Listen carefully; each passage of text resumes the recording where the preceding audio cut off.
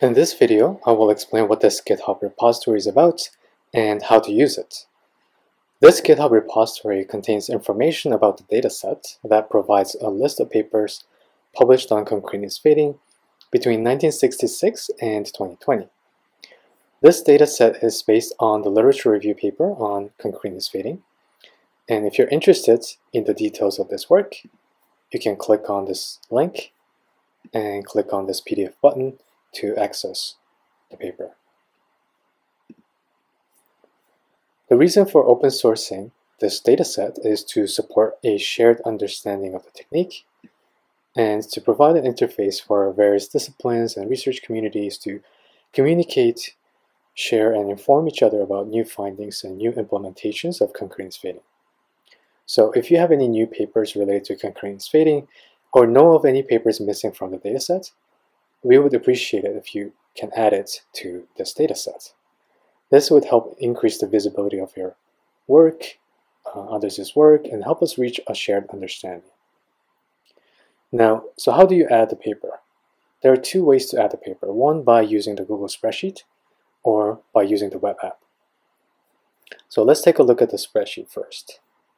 So to add a paper to this spreadsheet, it's very simple. You just come down to the bottom of this table and start typing the information. And note that you can hover over the head of these columns to understand what information you need to put in for each column. And so let's say I've added a paper here. And now let's move on to the web app. The thing is, the spreadsheet and web app, they're synced. So now that I've added something in the spreadsheet, I can click on the sync, and you see that this paper has been added in this web app. And now, how do you add the paper to this web app? You can just click on this add button, and because the last ID is 262, it should be 263. Let's say 2023, and this is required, so let me just put that in and let's save it. You see that it has been added here, and it has also been added to this Google spreadsheet. Now that you've learned how to add the paper, let me show you why this spreadsheet or table web app is useful. It's useful because it allows you to search for relevant papers relevant to your needs. So let's say you're looking for concreteness fading papers written in the math education context.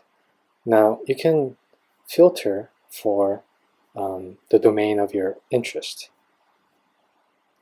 And you can also look for how it was implemented, what the target group was.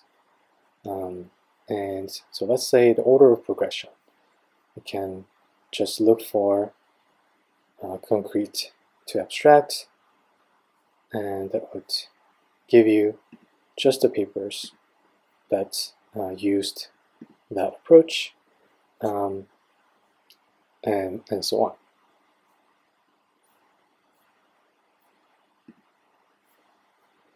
Now, if you have any questions about this data set or how to use it, please send me an email using this email address.